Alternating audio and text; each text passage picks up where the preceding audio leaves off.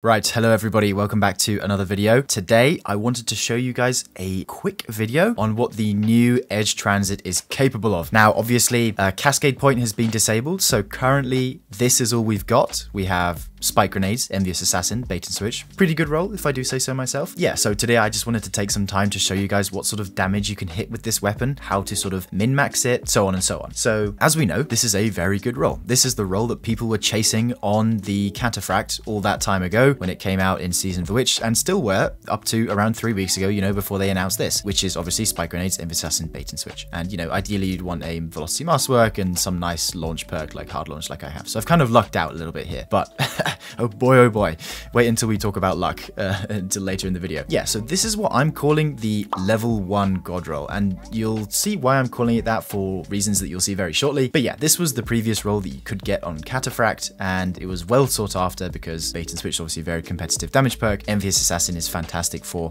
sustained DPS. So why am I calling it the level 1 God roll? Well, if you've seen my previous video, you'll know that the drops that come from Into the Light have a exclusive limited time version, or shiny as people are calling it now, and I would just grab one real quick. So yeah, as you can see, this is a shiny LC's rifle. It has 2 perks in both of the trait columns, which makes it more versatile for any sort of style of play, and you could get some really nice sort of combinations that you can switch between depending on how you're feeling that day. Obviously, this Edge Transit isn't the special edition because it doesn't have the perks on it. However, if you remember from my previous video, you'll know that you can also get Cascade Point in this column. So what you would do is you would start the encounter whenever you are with Envious Assassin, overflow the magazine to the max, and then when it's time for damage, you would swap to Cascade Point and then have a really high DPS weapon. And like I said, unfortunately, Cascade Point is disabled at the moment, so you won't be able to use it currently. Hopefully that'll be fixed soon, but the biggest thing is that the chances of getting that roll, of having Envious here, Bait Switch here, Spike Grenades, a mag perk ideally,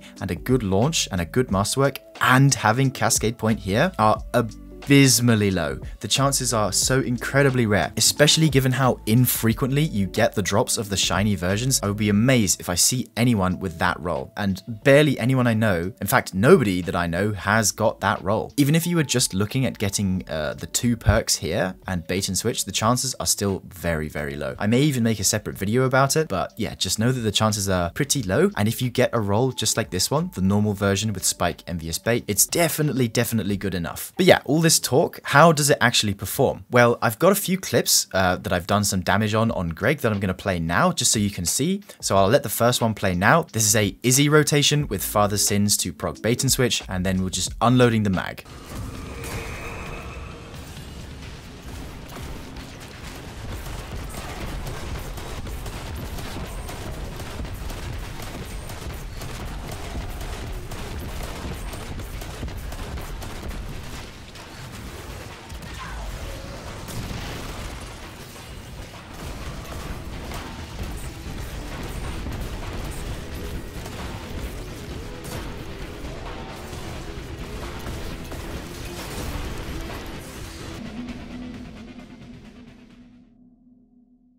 So yeah, that rotation would take a little bit of practice and skill because you have to hit your Izzy crits and proc everything in order, doing the grenades at the right time to reload the GL and so on and so on. So now I'm just going to play something that's a little bit more approachable that includes Witherhoard and the Recluse. So literally a primary weapon to proc Bait Switch with, and Witherhoard is as simple as shoot once and swap off and wait for it to auto load. So yeah, you guys know the deal with Witherhoard. So yeah, I'll just play that clip now.